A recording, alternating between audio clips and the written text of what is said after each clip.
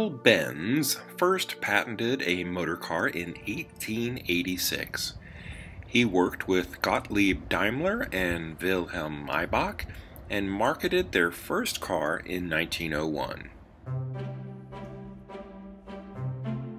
Emil Jelinek was an entrepreneur who was also very significant in these early years, and that very first car from 1901 was named after his daughter, Mercedes.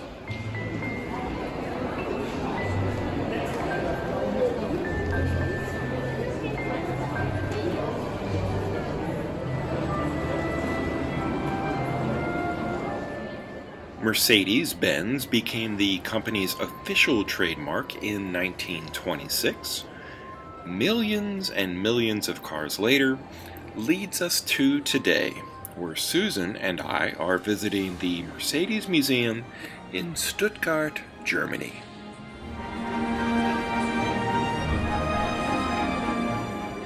This museum is gigantic, and Mercedes' history and body of work is simply too big for me to cover here. So I'm going to just highlight some of the cars and vehicles that were interesting to me. Put something red and shiny in front of me with the carrying capacity of a modern minivan, and you'll catch my attention. This is a 1904 Simplex that was owned by Emil Jelinek himself. It was restored by Mercedes, and I love the polished brass, stained wood, and roof rack that would make it perfect for trips to Home Depot or Menards. Mercedes also made trucks and sold bare chassis to companies across Europe. This frame from 1907 was shipped to England, where it was completed as a double-decker bus.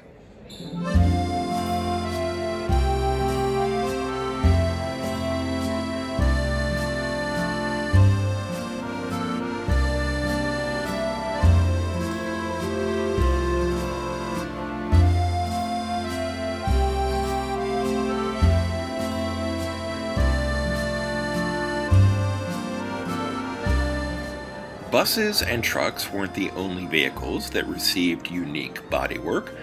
This is a 1939 320 that wears custom coachwork to aid in aerodynamics.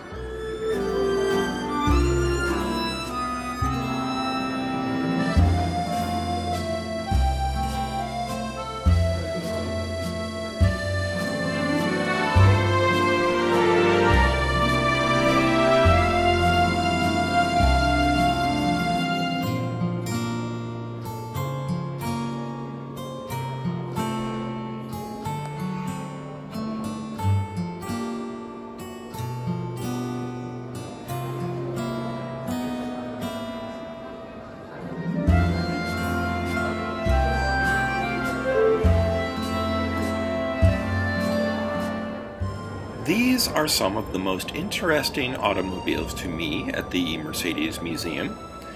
They're near the top of my list, but not exactly my favorites, which would be cars from the 1980s, and I'll talk about those in a later video. But these cars are from the years leading up to, or from the years during, World War II.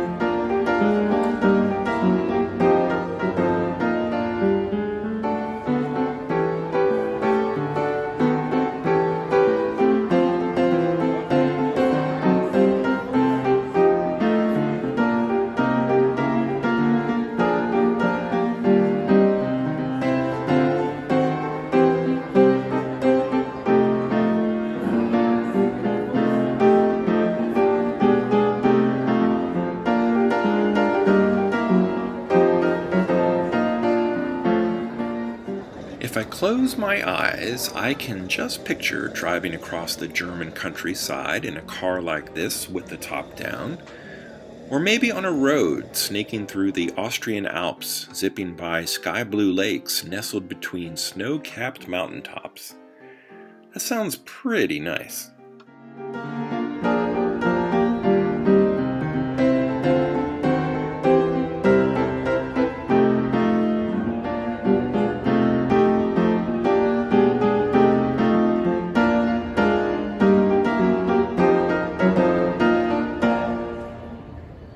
Mercedes are expensive now, and they were expensive in the 1930s too. They were owned by movie stars, wealthy business owners, and political figures. Also, pretty much just like today.